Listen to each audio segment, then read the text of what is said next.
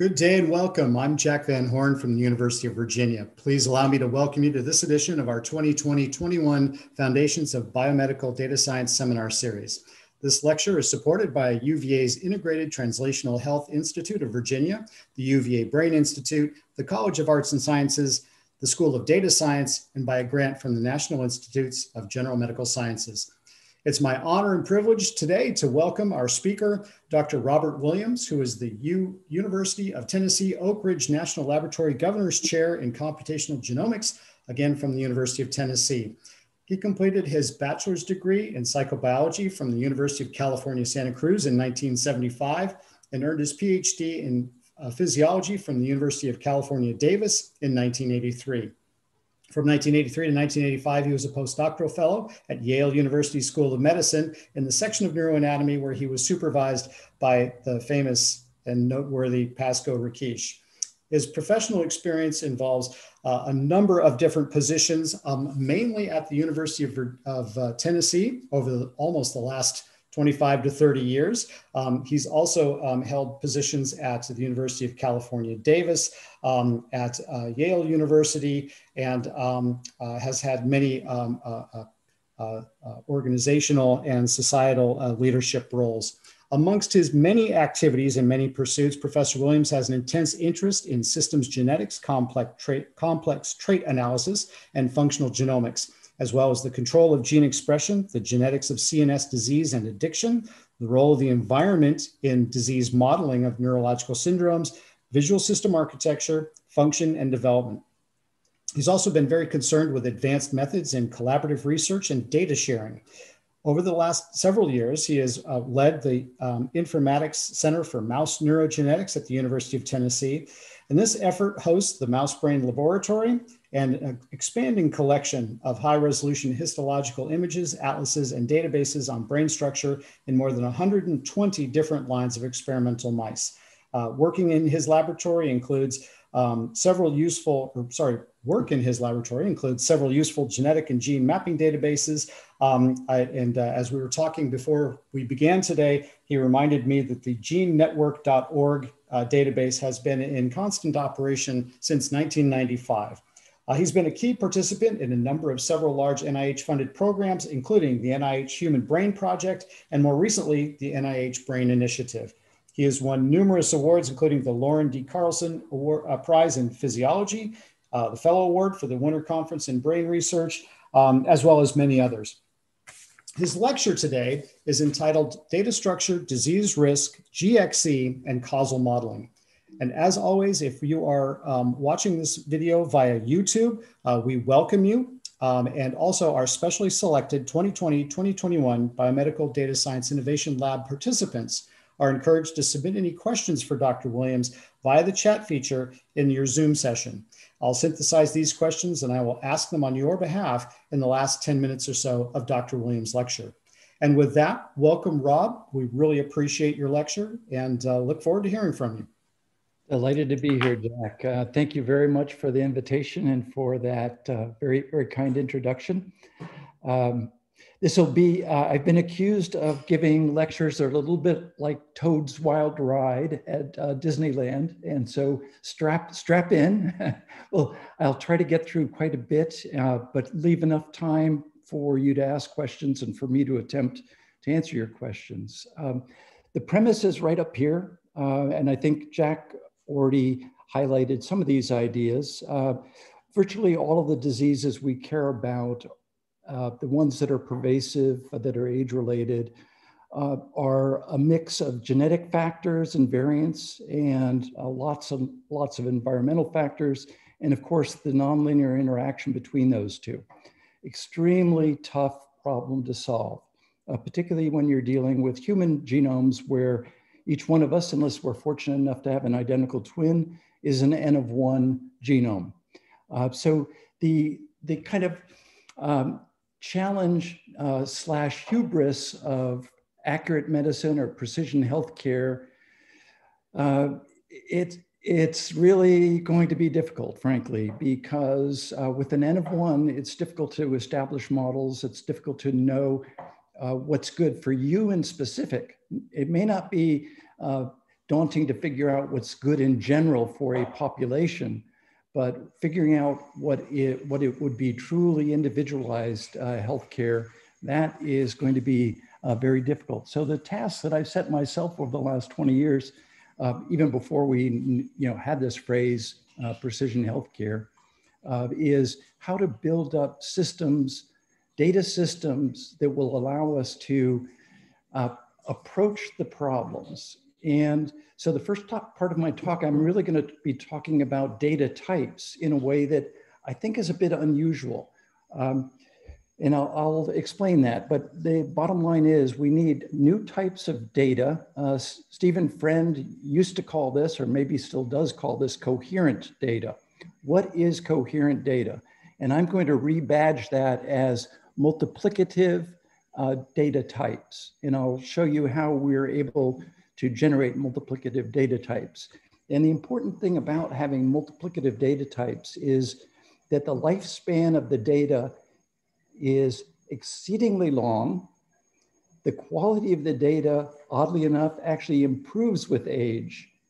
And so you can be sure that if you generate the right kind of data using the right data generation process, your data will outlive you and presumably become more and more valuable as the context in which that data lives, those data live, become richer, essentially.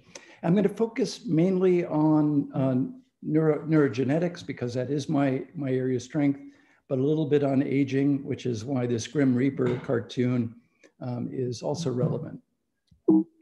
So let's go to, so the first question, a lot of you are formal data scientists, and I'm going to introduce what I think is a new term, smart data. Well, maybe it's not so new.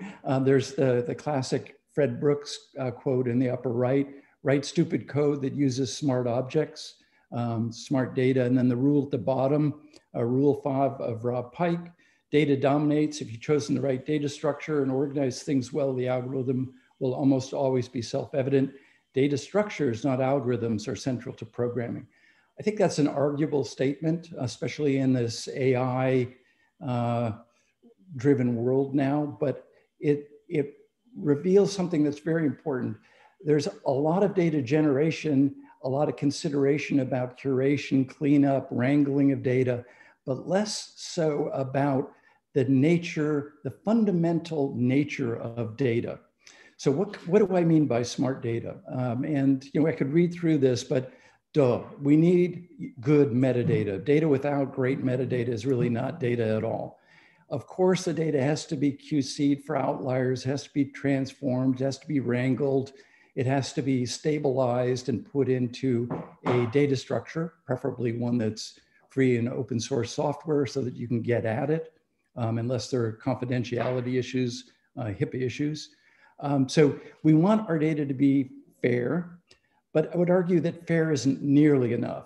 And fair data, while it may not evaporate, it is really generally only additively useful. And I've shown the ice cube metaphor there in the middle left of the slide. Most data sets we generate, alas, particularly those that are generated by NIH R01s, are vulnerable to evaporation. And there have been several challenges, both for data and for code. Can you go back 10 years in your lab, in your research career, and fish out your 10-year-old data and rerun the same algorithm you ran 10 years ago?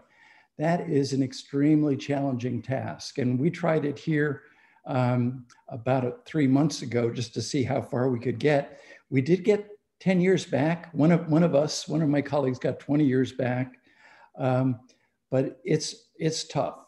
So most data exist for the purpose of writing your cool paper. After your cool paper has been written, most of your data is now essentially orphaned. And if it lives on past 5 or 10 years, then you're doing something right. But it's still additive data. In other words, your data might add to the corpus of data, but it's not multiplicative. So I'm going to explain what I mean by multiplicative data pretty soon.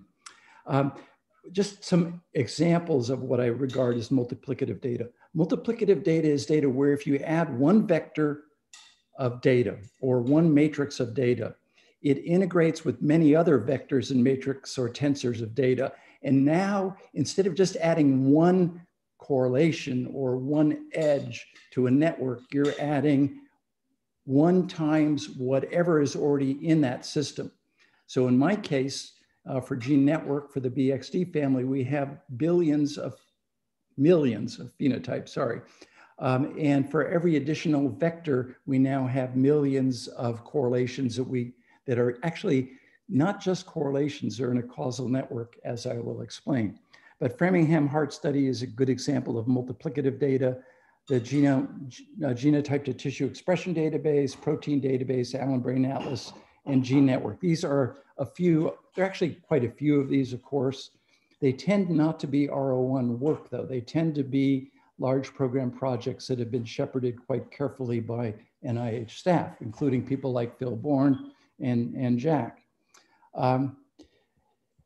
Even if the data are multiplicative, very few of these data sets come with integrated code and services that can be used long-term. So GEO is a good example of the gene expression omnibus of a massive data, but there's not much you can do with it if you're a mere mortal. If you happen to be a really good data wrangler, then you can do something with it. But it's a major effort because GEO actually doesn't provide sophisticated analysis services. And then here's the final challenge.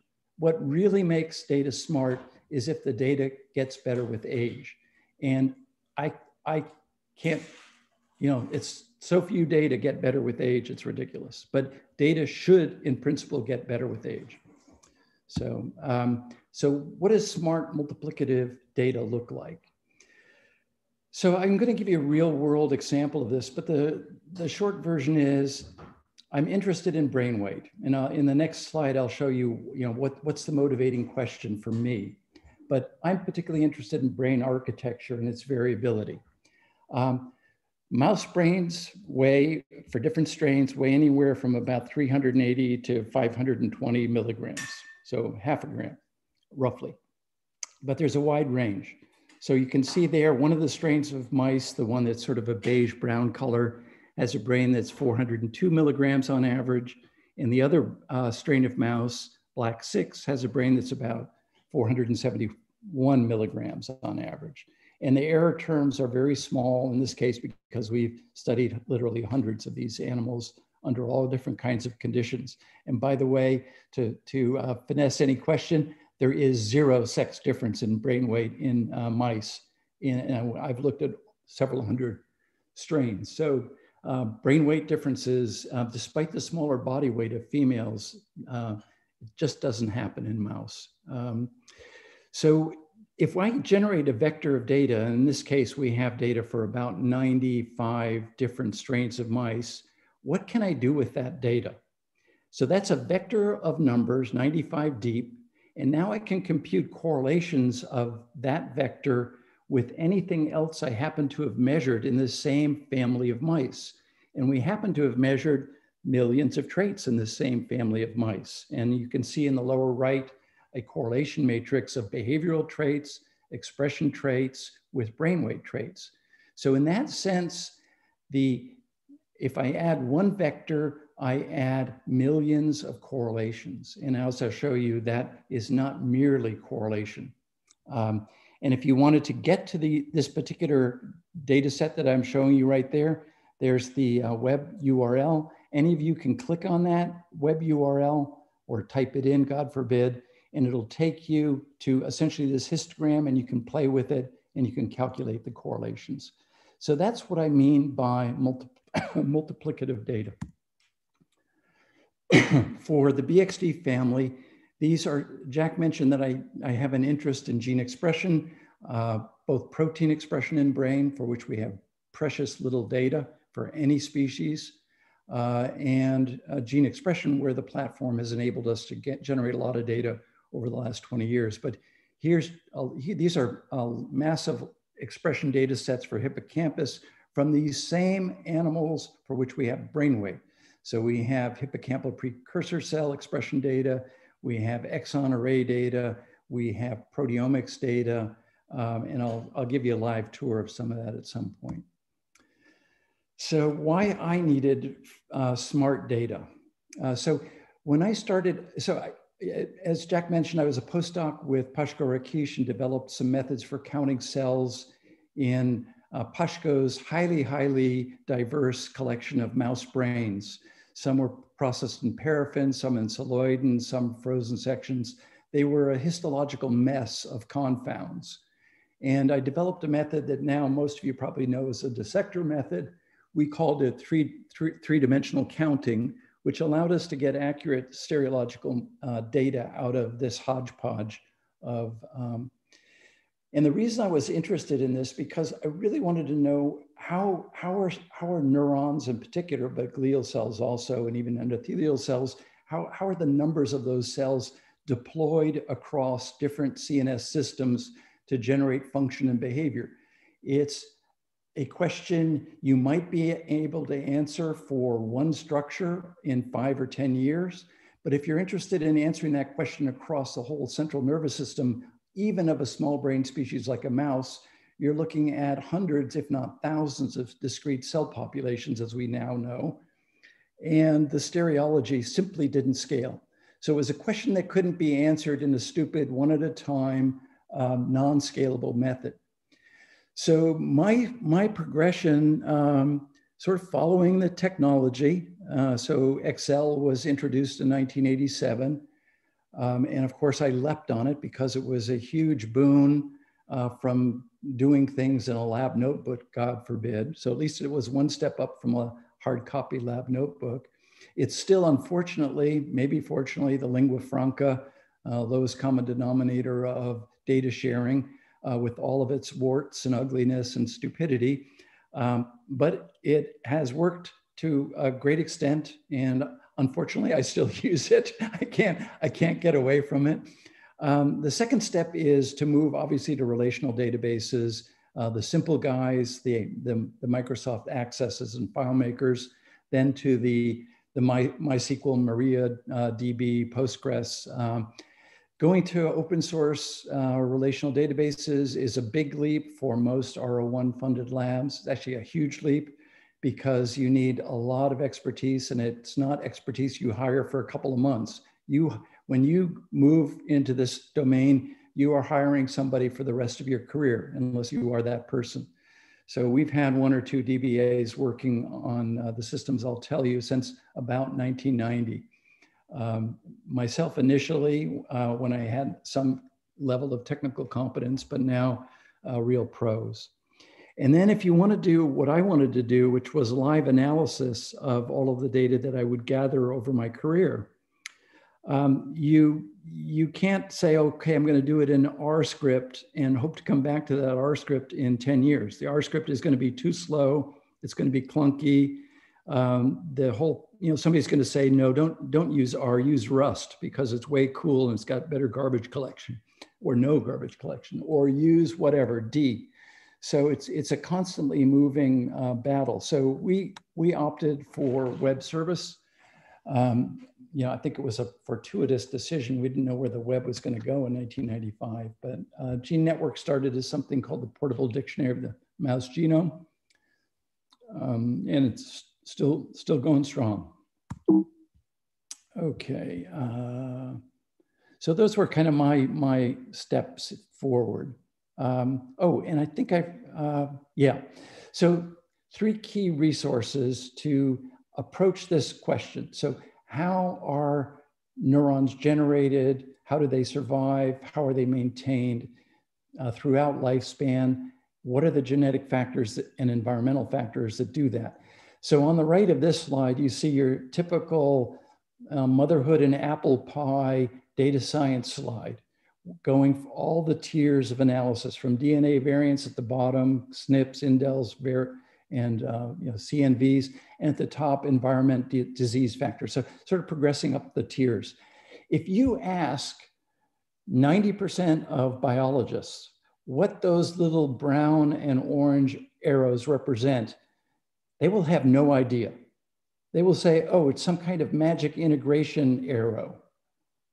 And they say, well, how do you actually integrate across all these levels? And I said, well, I don't know, but you just get a metadata for your mouse, say C57 Black 6 or DBA. And now you're going to be able to integrate that data if you're lucky. And that's essentially the approach that the Allen Brain Atlas did, where they spent close to $300 million studying C57 Black 6 male gene expression at 56 days of age. That's an N of 1 study that cost about $1/3 of $1 billion. I want you guys to think about that, because I've been arguing with them for a long time. They did a wonderful thing for the Allen Brain Atlas. So it is a good expenditure of money, but it's not a great expenditure of money. Why is it not great? Because it's an N of 1 experiment that somebody just blew $300 million on. Fortunately, it wasn't NIH, it was Paul Allen, but they could have done so much more if they had incorporated genetic diversity. And so kind of in a parallel Skunk Works project, that's what I've been doing. I'm trying to essentially do Allen Brain Atlas times about 10,000 using now state-of-the-art methods. And that's what I call systems genetics. So instead of an N of 1, I'm going to look at my knockout or my knock-in. We're going to use integrative, genetically aware, in other words, variation aware, not gene aware, but variation aware approaches that allow us to compute models, ROC curves, and get to true prediction. And in order to do that, we need a genetics reference family, a stable, immortal family of experimental subjects. I call them genome types. They're not genotypes, but it's a whole genome type that we can use forever and ever, amen, as Walt Disney would say, throughout the known universe. And these mice are a stable resource. They've been cryopreserved. Your grandchildren will be able to come back to them in 100 years, rederive essentially the same mouse that you studied. We've generated 150 of these over the last 30, 40 years. They've been very well sequenced, and all of the data is, almost all of the data is in gene network. And so the idea is to get high sample size, to go to gene locus, to gene variant, to mechanisms, and to treatment options. And to answer the question I asked initially, what do these arrows represent? Initially, they represent correlations, but they represent correlations in a causal modeling environment, which we get courtesy of the central dogma, which is to say that DNA variants cause phenotype variants, not the other way around. So we have the causal polarity that we need.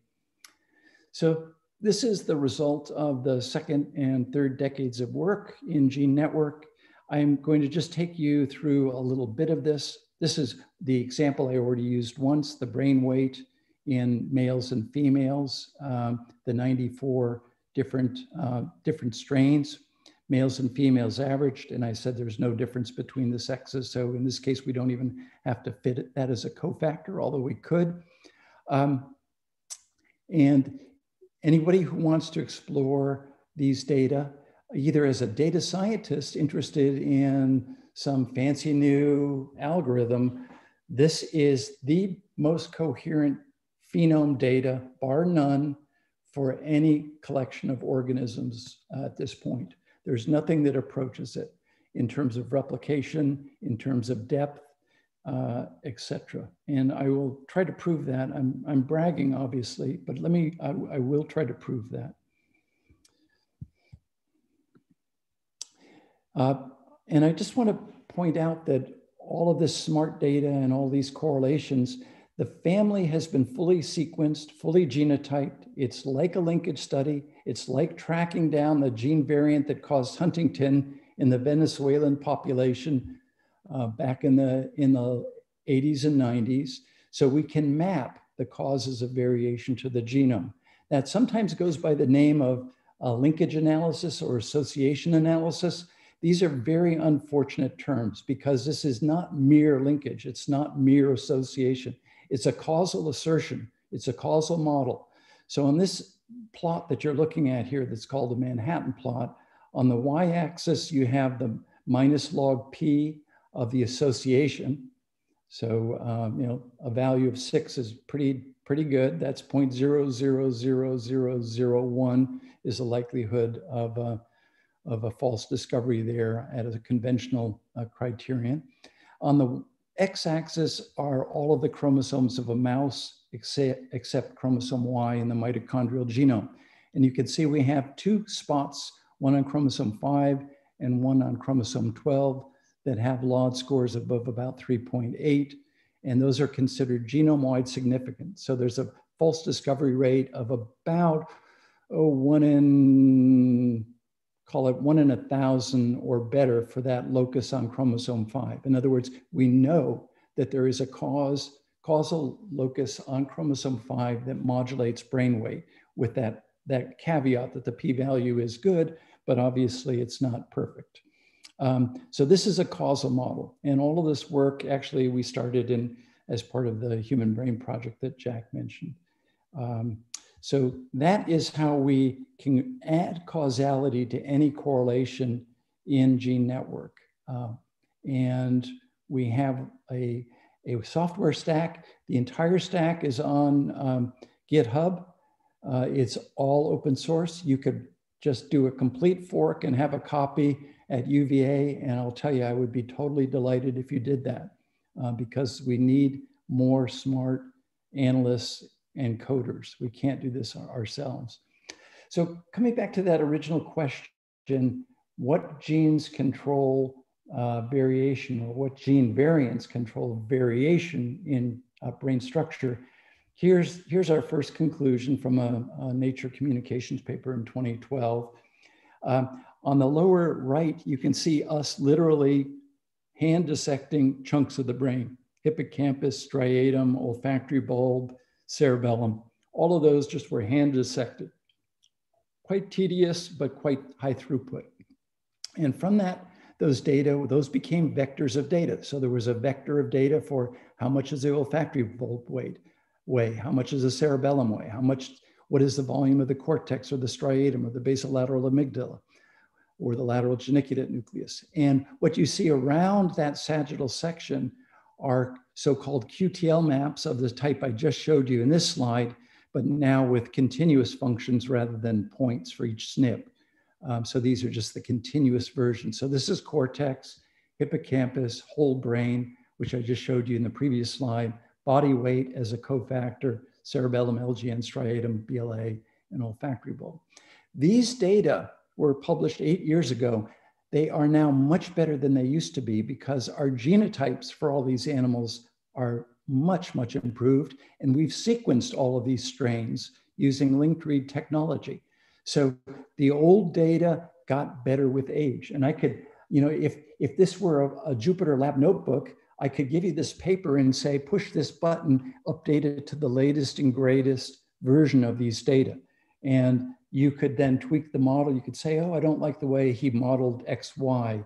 We have to have sex as a cofactor or do the interaction term. And all of that would be possible if this data were embedded in the right web resource. It turns out it more or less is. So today, so this is where Jack and I were having fun before before we got started here. So it still doesn't scale. Cutting up brains literally with a scalpel is not the smartest way to do this. The smartest way to do this is with magnetic resonance imaging. But magnetic resonance imaging has not been high throughput at the resolution required for the work that I'm interested in doing. But fortunately, as part of the Human Brain Project and the Burn network after that, I struck up a really great collaboration with G. Alan Johnson at Duke, the director of the Center for In Vivo Microscopy there, who is a physicist and MRI guru who has been, lucky for me, adopted by the neuroscience community. And so he is now, this is a paper that just came out about a month ago. Each one of these images that you're seeing here, this is a horizontal section through the mouse brain in skull. So the skull has been stripped, but this is in situ, so to speak. Olfactory bulb at the top, cerebellum at the bottom. This is an overlay of 4 brains from a black 6 male, C57 black 6, the mother of our BXD family. This is same thing for 4 females. And I just want you to look at the male-female difference. Again, the registration of these brains within an isogenic strain are just phenomenal. And there's subtle quantitative differences that won't leap out at you except over here where we don't have a corpus callosum in the BTBR strain. You can see the connection across the midline is missing. But what's amazing to me is the similarity between male and female within strain, even to little dorky things having to do with the shape of the olfactory bulbs. It's just striking how tight the genetic control is and how little there is in the way of sex difference in this particular case. Obviously, for those of you who are sex difference aficionados, I don't understand it. Humans are obsessed by sex, and I'm just trying to wrap my head around that, and I still really can't. But you can, there are going to be some sex differences down here in the preoptic area, but really the amazing thing is how similar male and female mouse brains are, and I think the same at a appropriate generalization is also true of humans. The between strain difference, the genetic variation, however, is very sizable.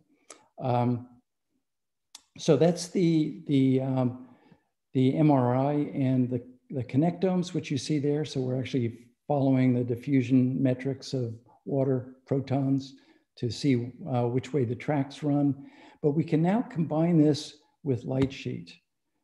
Just some more, just another one. But here's, we can combine it with functional MRI.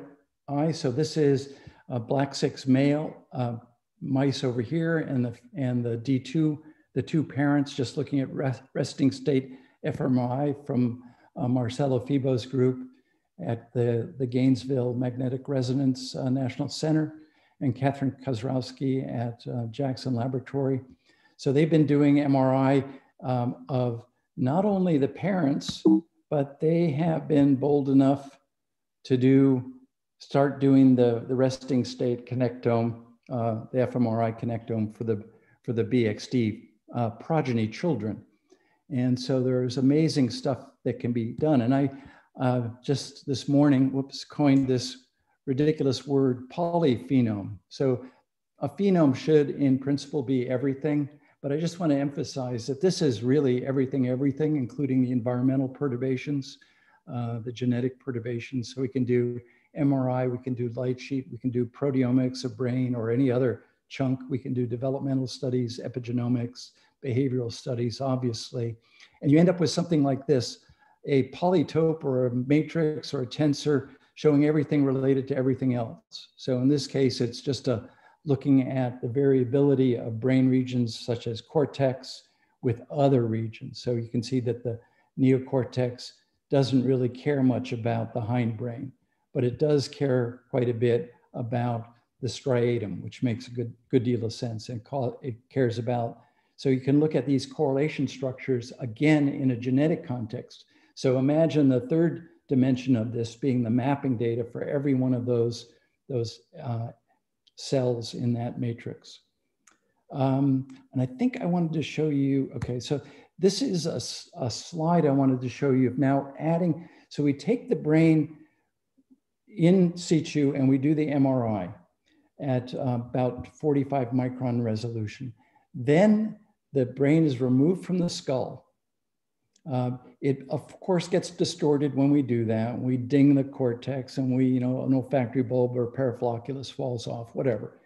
It then goes to Boston and Life Canvas. One of Carl Diesterol's ace postdoc, Chung, set up a company called Life Canvas Technology to basically spread the word and spread the practice of shield and clarity. So these whole brains are then clarified, and you can then antibody you can use as many as 3-4 channels to study any cells you want. So in this case, it's tyrosine hydroxylase in dopaminergic neurons in the ventral midbrain, and then just a stain for GFP.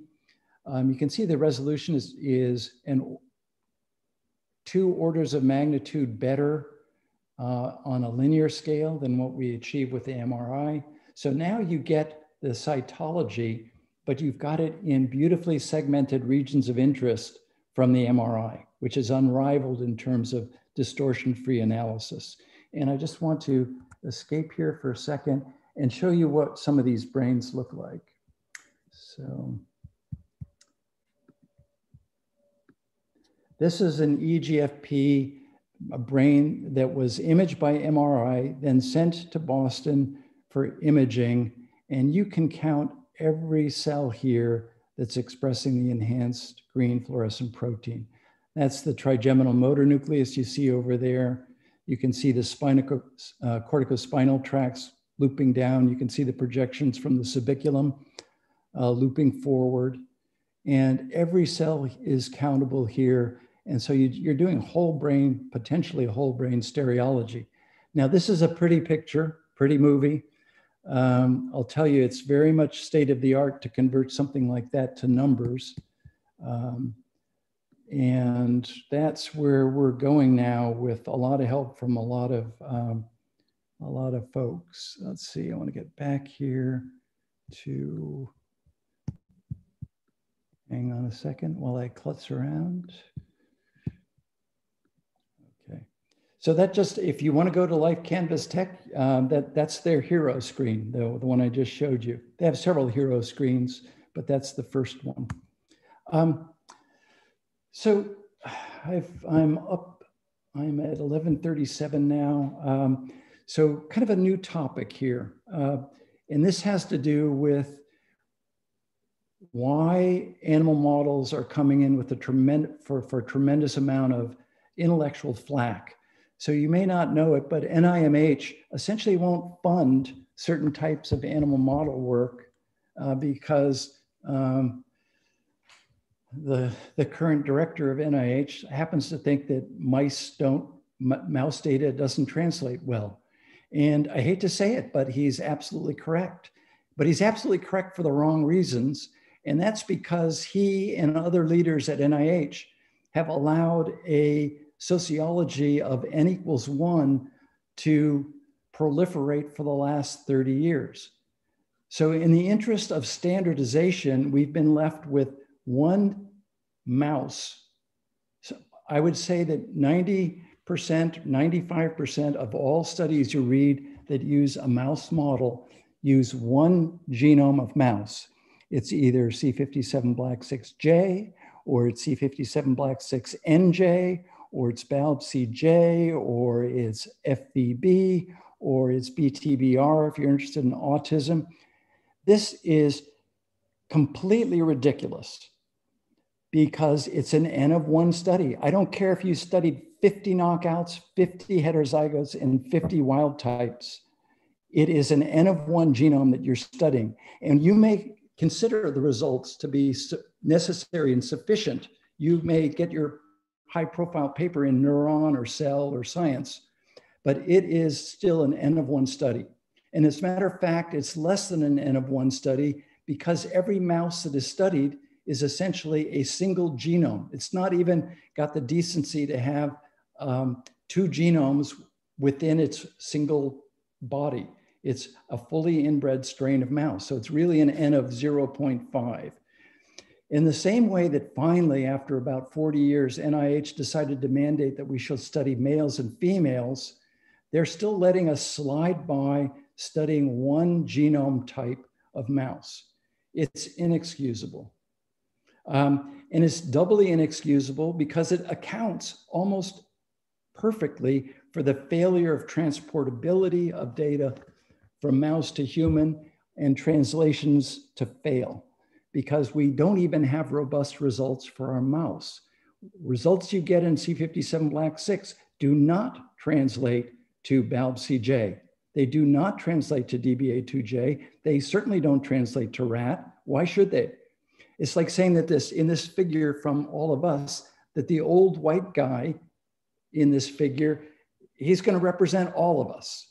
So forget about all that genetic diversity that all of us put in their figure there. No, we're only going to study 70-kilogram white guys. That's what biomedical research did for about 50 years, as everybody painfully knows. Finally, we've gotten beyond that. We've gotten beyond that for human clinical research, but not for the billions of dollars we spend every year on mouse and rat research. So you can kind of get a feel for the aggravation that I have. I'm horrified by this, and I'm glad to at least have a bully pulpit here for a few minutes to point out this inexcusable stupidity of what we're doing. So we cannot generalize. So, and all of that genetic variation has to go into our models. So how do we add variation to improve the transport and translation to humans? Well, my simple step has been take 2 inbred strains at least, mix them up, and now you've got a family, a mixed up family. And here's the simple pedigree. This goes back to genetics, not even 101, genetics 1. Basically, Mendel could have understood this. We've got 2 inbred strains, Black 6 and DBA2J. We make the F1 intercross, which is shown there, F1. Then we make an F2 intercross, meiotic randomization, exactly what Mendel did in 1864. And the only trick is that we now, once we get our F2 progeny, we put them in a cage and inbreed them for 20 generations, and we end up with another inbred strain. Actually, we've got 152 of these inbred strains that we've made, and it costs about $25,000 to $30,000 to make each one of these strains. And so I'm thankful for funders for letting me go off on this deep dive into making resources. And I mentioned all of them have been sequenced. So that's what it looks like. And you can see we have this meiotic randomization. This is what Fisher did starting in the 20s. So the randomization here comes from meiosis, which is more or less random. It's very close to being a randomizing process that allows us to extract causality. So what about these BXDs? They're obviously adorable. Each strain here is immortal. So that's why I said you can come back to these strains in 100 years. They're all cryopreserved. Yes, mutations will happen, but you can roll it back in time by getting your cryopreserved stock. Each strain comes in a male-female version. So this is incredibly powerful in terms of looking at sex differences. If you do a paired t-test with an N of 150 with 10 males and 10 females per strain, you've got a pretty firm answer. And it's not just for one genotype of mouse, it's for 150 genotypes that are segregating for 6 million sequence variants, which is more than many human populations, including almost all of West Eurasia. So actually almost everything other than African populations. So we've got these sequenced, we're building pangenome assemblies for these critters. They're extremely powerful for mapping because the minor allele frequency is quite high, just like you'd expect for a linkage study. The precision with which you can map a causal locus is on the order of half a megabase to 4 megabases if you're willing to do 100 strains. And there's a kicker here. You can expand this panel from 120, 50 strains to essentially an unlimited number of F1s, effectively more F1s than you can deal with. And I'll show you that. They can, I said nasty things. I'm sorry for those of you who study knockouts and knock-ins, but the nice, my mea culpa is you can take your knockout and you can cross it into the BXD family. So we're doing this with the 5X FAD Alzheimer's disease model. You never have to genotype these animals because we've done it for you. And you shouldn't study more than 6 cases per strain for reasons that are shown right here. If you have a trait that has a heritability of 0.2, which is pretty low, something like longevity, if you study 10 each, your effective heritability is now 0.7, simply because you've gotten rid of the environmental noise or various noise sources by averaging across genome types. These mice are also, you can see, ideal for GXE studies because I can take each pair here and throw one of the mice in one limb of the study and another in the other limb. So let's run a randomized controlled trial or a genome bioenvironmental study using the BXDs. Here's a study we did. We're just finishing this with 76 BXD strains, all females, because we didn't want them to fight. And we wanted to do a longevity study, and males unfortunately beat each other up in the cage. We put half of them on the normal chow diet and half of them on a ridiculously high-fat diet, the blue diet, for those of you who know these things, 60% calories from fat. It's basically like eating butter all day. Longitudinal weighings, and then we looked at lifespan. And you can see that the high-fat diet animals do have, on average, a shorter lifespan. It's about 85 days. We've got two levels of causality going here. It's just a good randomized clinical control where we basically randomize these animals across the two treatment groups. Fine, wonderful, that's how you do it in humans. But we have another level, which is the genetics. We have the central dogma. We can map every one of the traits. We can go from DNA to RNA to protein to trait, and I should say variability of. Here's what these data look like, where the red are the chow diet and the blue, and the blue are the high fat diet. And you can see, oddly enough, even though, again, I could give you a general recommendation, hey, you know, it's going to be good if you exercise every day, go out and walk or run 5 miles every day, eat right, you're going to live longer on average, but you are an individual, not a population. So here on the super high fat diet, there are some strains that actually live longer on the high fat diet. Not many, but that one is significant even with all the FDR correction. And then as you expect, most strains live longer on the chow diet. But this is one of the parents. So that's the father. This is the mother. This is the F1. So you can see the F1s don't care really whether they're on a high fat or a low fat. It's pretty much, as a matter of fact, they live a little bit longer on the high fat. So the one size fits all, we've all been taught that that's not true anymore. That's what we call precision medicine. But how do you actually estimate which human is going to profit from a high fat diet? Which human is going to profit from smoking cigarettes? There are individuals with Parkinson's susceptibility loci who should smoke cigarettes because it'll extend their lifespan. Here's just a little surprise. Weight and weight gains are not good predictors of longevity. And in the interest of time, I won't go through this, but you can see these fits are pretty flat or parallel. So they show that the high fat diet's not really doing much. Or I'm sorry, the high fat diet is doing something. The weight gain is not doing much.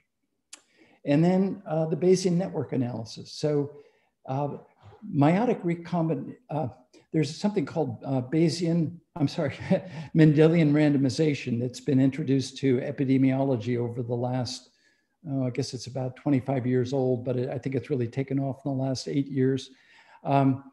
So you can get causality even out of epidemiological studies now if you do it in the right way.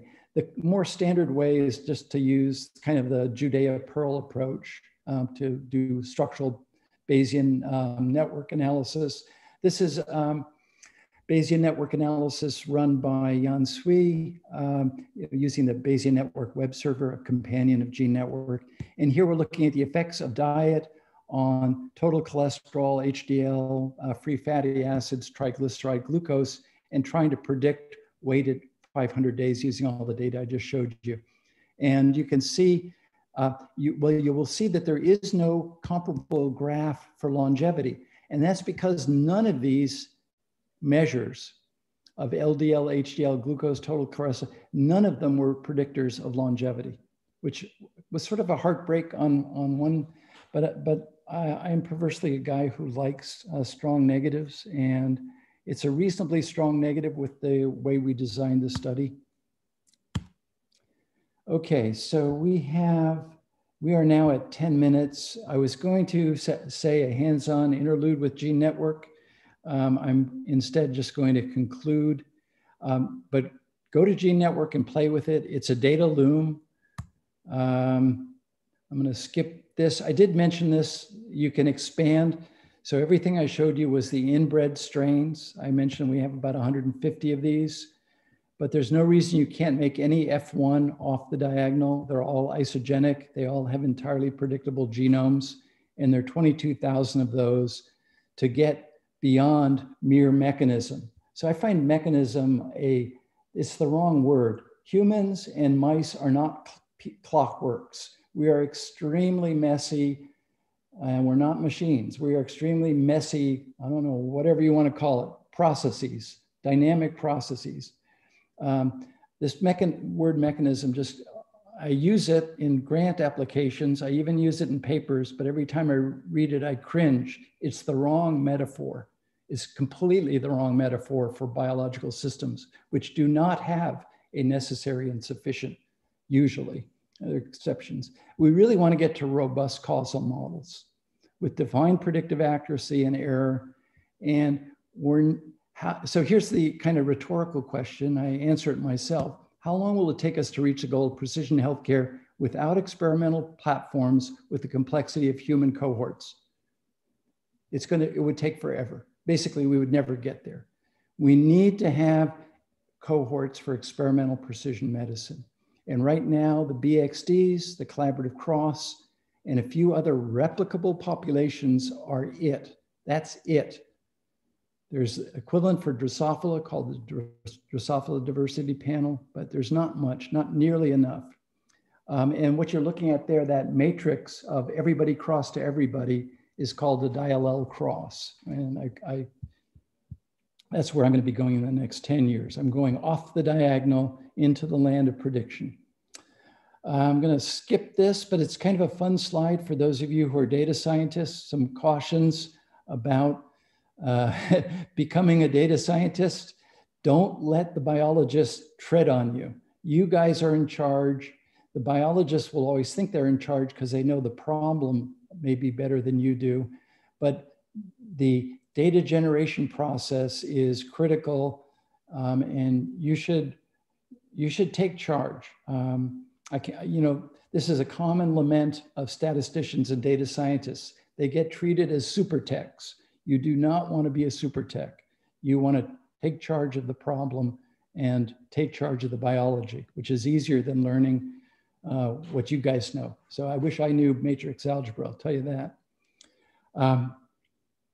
Just want to come back to this lovely 1939 piece of poetry by Edna St. Vincent Millay. It's an amazing stanza of poetry. I can't read it because it makes me cry every time I read it. It's just, I don't know how she dreamed this up in 1939, but it should be everybody's goal. And prospects. So we want to align humans and mouse. We can't do it with just Mike Snyder and C57 Black 6. We need a whole lot more than that. And I think I'll just open it to questions after saying thanks to the people and funding that made this possible. Lots and lots of people helped over the last 30 years. This isn't even complete, but I want to just flag my collaborator, Lulu, who's been critical in generating the animal resources, and Piotr Prince, who is the lead architect of Gene Network now. It's really a lovely stack of code. I couldn't say this 3 years ago. I couldn't even say it 3 months ago. We just finally lifted it over to Python 3 point whatever. And just a call out for those of you who in data science, this book by Judea Pearl should be absolutely required reading, The Book of Why, all $14. It is simple. Some of you might find it insulting. He's kind of got an assertive, dogmatic personality like somebody else I know.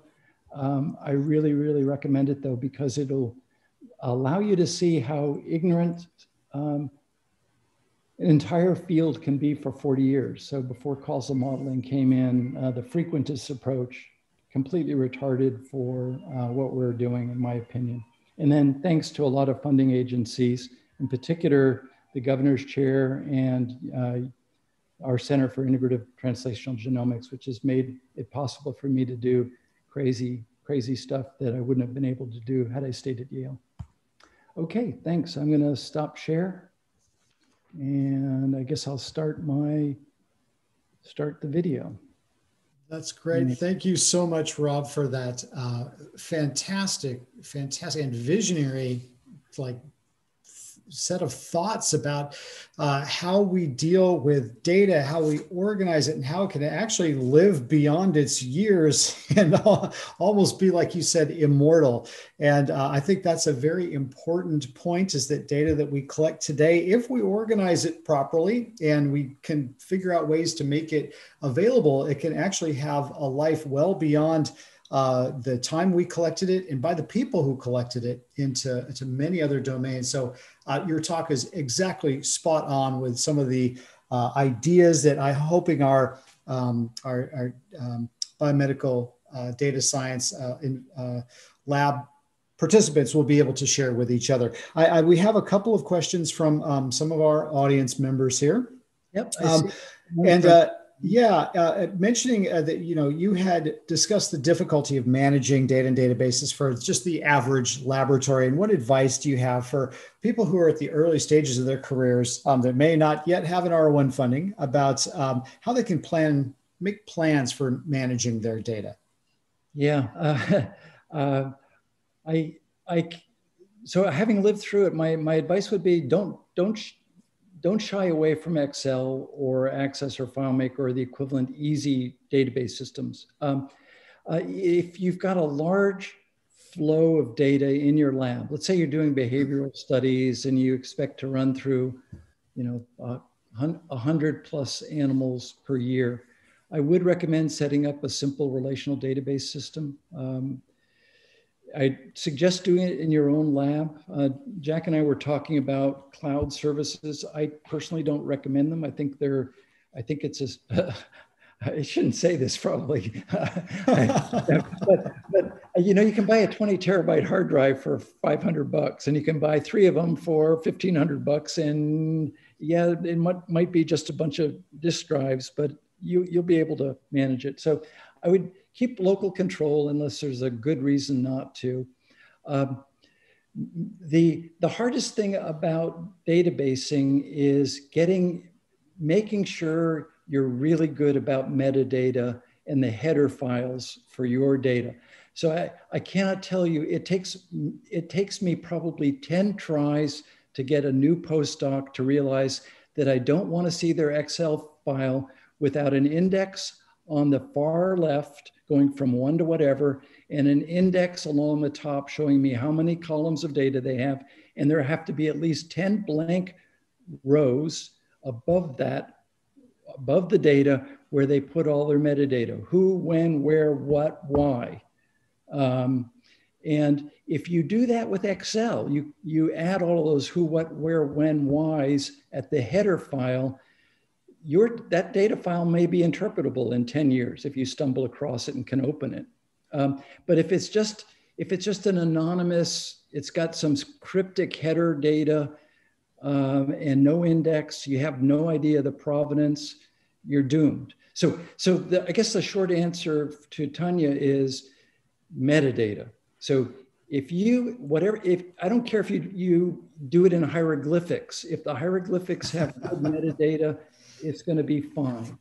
But if it becomes a matter of throughput, then go to an easy to use relational database.